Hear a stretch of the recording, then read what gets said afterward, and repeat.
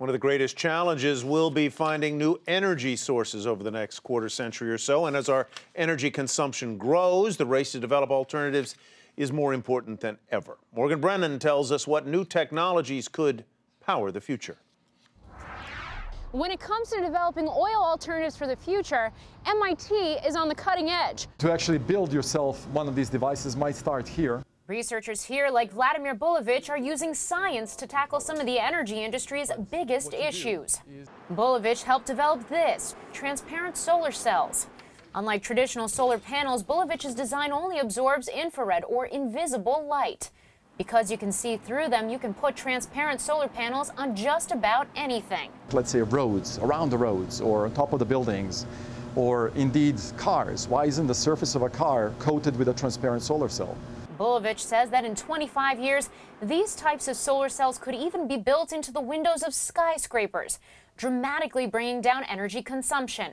And by building transparent cells into the smartphones of the future, charging your device could become a thing of the past.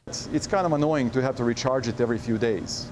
So can you avoid that? Yeah, you can, by harvesting just a little bit of the infrared sunlight. Storing all of that energy is also a problem, one that another MIT professor is working to solve. Donald Sadoway is pioneering a new type of liquid metal battery. This is 1 watt hour.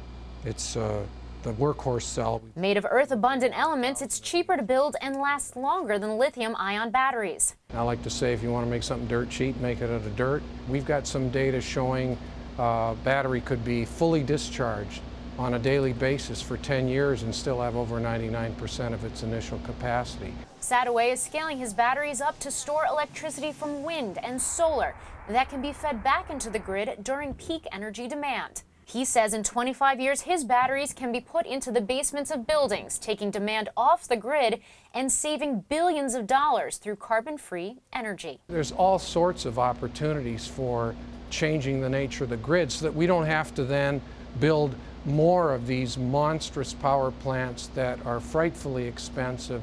For Nightly Business Report, I'm Morgan Brennan.